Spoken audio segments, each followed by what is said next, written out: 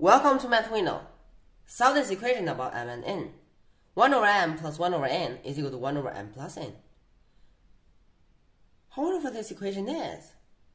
So now the question is, from which method should we start? Of course, the right hand side is one fraction, but the left hand side 2. Of course, we don't like fractions, especially many. So what we should do? For the left hand side, for 1 over m, we can multiply the denominator and the numerator by n. So that means, for the left hand side, 1 over m, then plus 1 over n, it is equal to, for 1 over m, we can multiply by n on the numerator and on the denominator. So now it looks like this. N over m times n. And then plus 1 over n. We can multiply the numerator and the denominator by m.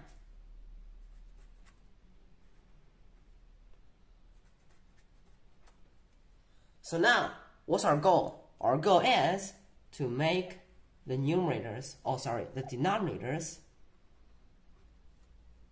have the same value, m times n. It is just equal to, the numerator is m plus n. Denominator, m times n.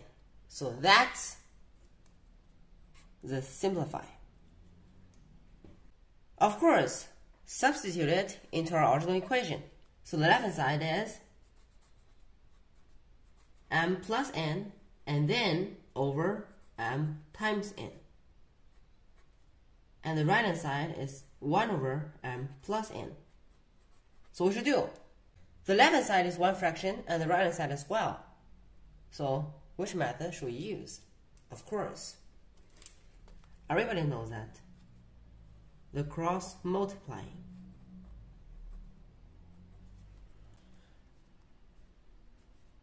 From here to here first is the left hand side. M plus n, then times this m plus n is equal to mn is the right hand side, then times 1. This times this is equal to this times this, the cross multiplying rule. So then, of course, we can simplify it. The left hand side is m plus n squared, and the right hand side is m times n. Now, simplify it further. M plus n all squared is equal to m squared, and then plus 2 times mn, and then plus n squared is equal to mn. Now, the left hand side 2 times mn, and the right hand side 1 mn.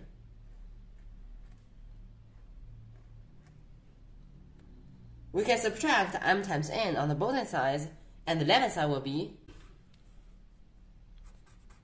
m squared plus 2mn minus mn, it is m times n, just 1 mn, and then plus n squared.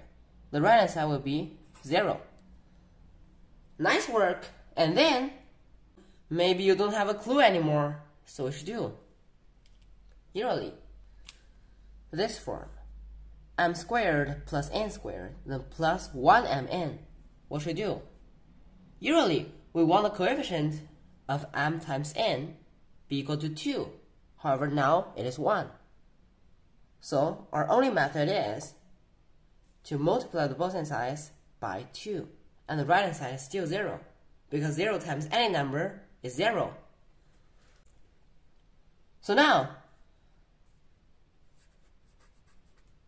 2 times m squared, then plus 2 times mn, then plus 2 times n squared is equal to 0. Oh my god, now we have a problem, we have a new problem. Although the coefficient of m times n is 2, however, the coefficient of m squared and n squared are also 2, not 1. Usually we want 1. So what should we do? Don't worry. We always have a method, and we always have a way.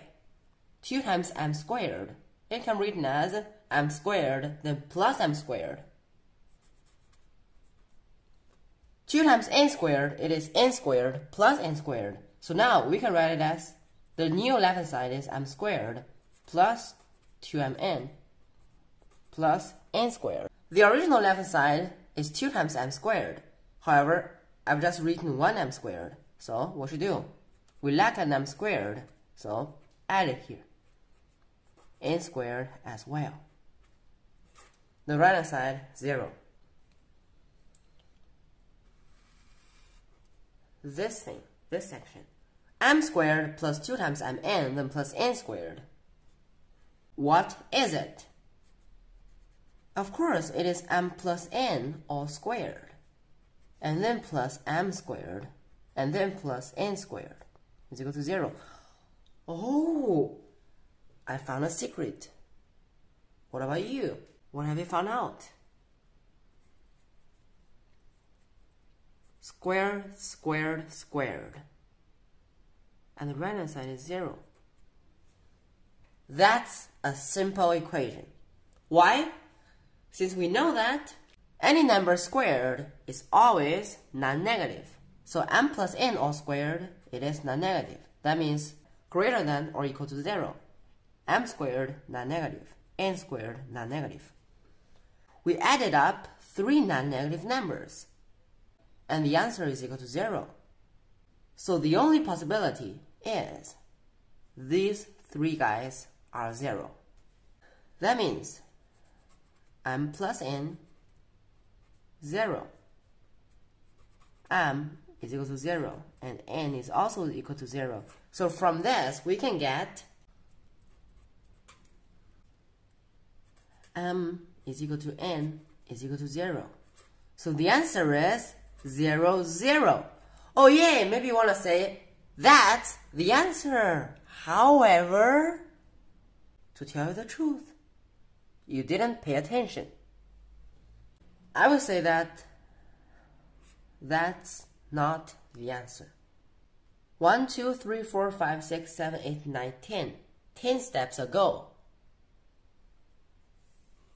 Have a look at the original equation. 1 over m plus 1 over n is equal to 1 over m plus n. And you should pay attention what happened. When m, n, and m plus n are the denominators, they cannot be equal to 0. Why? Since every denominator can't be equal to 0. You should write because m and n are the denominators, and m and n, of course, m plus n also, they cannot be equal to 0. So the answer is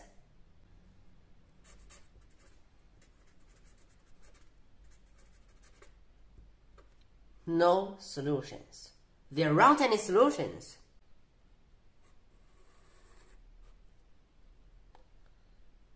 Because of these 2 steps. Have you got it? And don't forget to give me some thumbs up, subscribe to me for more videos, and we'll see you next time. Bye.